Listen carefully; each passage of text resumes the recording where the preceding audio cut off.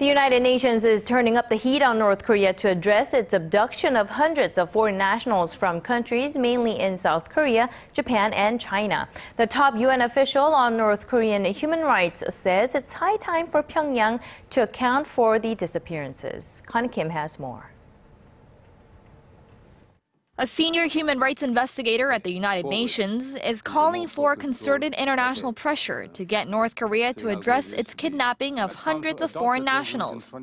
In a report released on Monday, Marzuki Darusman, the UN Special Rapporteur for Human Rights in North Korea, said countries should come together to bring back surviving abductees and shed light on all abduction cases.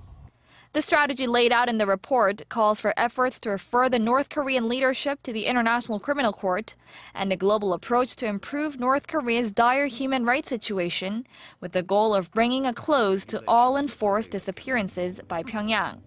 North Korea's systematic abductions of foreign nationals gained the spotlight with the publication of a UN Commission of Inquiry report last year that said Pyongyang had engaged in abduction as a matter of state policy.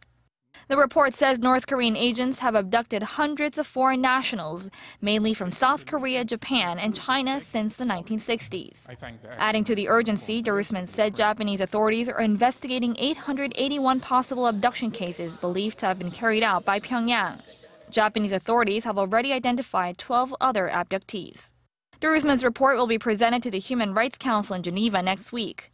Last week, North Korean Foreign Minister Lee Soo-yong, speaking at a UN Human Rights Council meeting, flatly rejected the landmark UN report released last year, calling it politically motivated. Connie Kim, Arirang News.